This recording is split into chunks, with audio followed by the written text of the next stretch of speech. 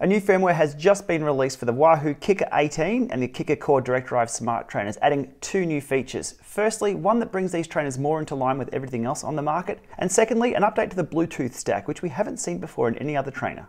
First up, the Kickr18 and Kickr CORE now report Cadence over AMP+ FEC and Bluetooth Smart. They do this by analysing your pedal stroke and the resistance applied to the chain, and we'll look at the peaks and troughs and give you a number that represents the cadence that you're doing.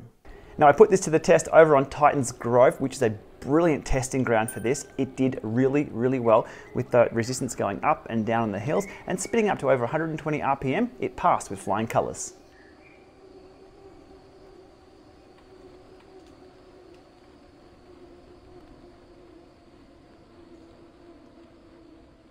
Quickly jumping to GPLama's analysis tool, where we can compare multiple fit files from multiple devices. Now what I'm comparing here is the Asioma cadence versus the Kickr CORE calculated cadence, and all looks pretty good. Here through Titans Grove, it all pretty much matches. 90 RPM versus 90 RPM. You can see the peaks and troughs through there, all the way up to 140 RPM, which is look close enough for what we need in those ranges. Through here I stopped pedaling, it recorded no cadence, happy days, and then kicking off again for another few kilometers there on that route, and we have 85 versus 85 RPM. So job done, cadence is solved over FEC and Bluetooth Smart. A side note for this is that the cadence data isn't sent over the AMP+ power profile, so it's only over AMP+ FEC and Bluetooth Smart. What that means is if you're pairing to a head unit or a watch or something like that for your Kickr data, you're not going to get cadence with that unless you're pairing to the AMP+ FEC/controllable trainer. I've confirmed this using the NPE WASP, and you can see here that the cadence data is only within the FEC, not within the legacy AMP+/power profile. Okay, who will benefit the most from this cadence update? Well, first of all, those without cadence sensors now get accurate cadence from their Kickr18 and Kickr CORE. Secondly, Apple TV users. This is a problem solver for those guys. With the Apple TV being limited to 3 device connections with Bluetooth, 1 taken up by the remote, you've only got 2 left. And if you've seen previous videos of mine, we've had to do some workarounds about getting cadence, heart rate, power and controllable trainer all linked into one using connections and bridges and things. It's just a bit of a pain. This solves the problem. Now with the Kickr transmitting power, cadence and controllable trainer, that leaves one connection open for your ticker heart rate monitor. Done. Problem solved. It's now a super clean connectivity straight through to your Apple TV for everything you need.